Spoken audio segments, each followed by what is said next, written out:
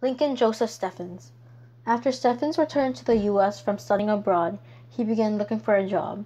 Then in 1892 he became a police reporter for the New York Evening Post. Here he was able to learn how to investigate and write newsworthy articles on local politics, economic conditions, and culture.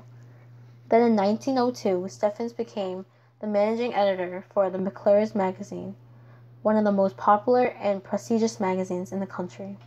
During this time, he was able to make a name for himself through the series of articles he published on corrupt city governments.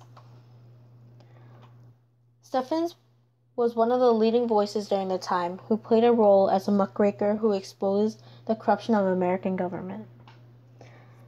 He was able to publish what could have been seen as a first muckraking article in McClure's magazine in October of 1902.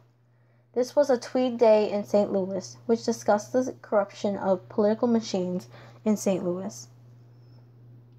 Then in 1904, he published The Shame of Cities, which were a series of articles that discussed how the best cities were involved in bribes and scandals. He then took on an investigation of Wall Street, which then led to the formation of the Federal Reserve System.